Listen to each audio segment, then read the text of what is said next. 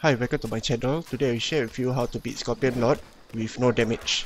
As you can see, I've already performed my charge heavy attack. For this boss, I'm using Spider Celestial Staff.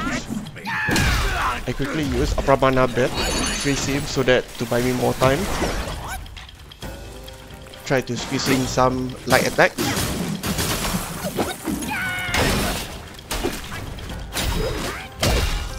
Use Cloud Step to avoid his attack. Use my clone spell. While the clones are attacking and distracting him, perform a charge heavy attack. I recommend to use Healer and Transcend. His health is around 50%.